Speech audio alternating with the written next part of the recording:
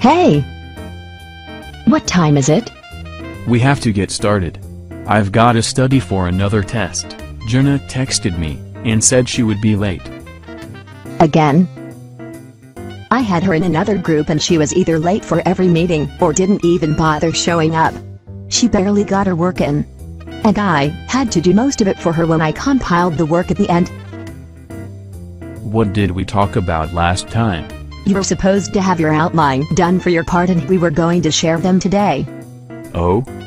When did we decide that? Seriously? Well, since it looks like I'm the only one who did that, let's talk about how we want to format the presentation. I think we need to make a PowerPoint. We need to lead off with our reasoning for doing the study. Then we need to show the statistics. Probably using the pie chart, because that is the most effective at presenting the data. But I think that it might be a good idea to lead with the statistics first. No. I don't think so. That's a dumb idea. What do you think, Tony? Ugh. I'm out of here. Okay. It's decided then. Hey! What did I miss?